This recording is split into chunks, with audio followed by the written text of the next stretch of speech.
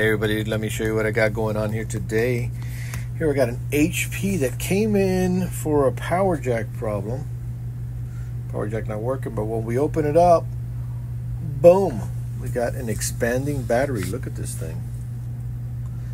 Now what should it look like? It should look like this.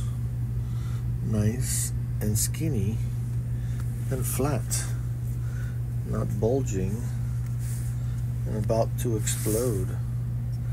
Actually, when you start loosening the screws on the back cover, you know, bam, it pops up. So we got the power jack changed, which was way down there. Had to take the heat sink up because it's way underneath there. So we got that up and running, and then now we just got to take a look and see if the customer wants to get this battery replaced, which I would say is a must. That's what's going on right here, right now at PC 911.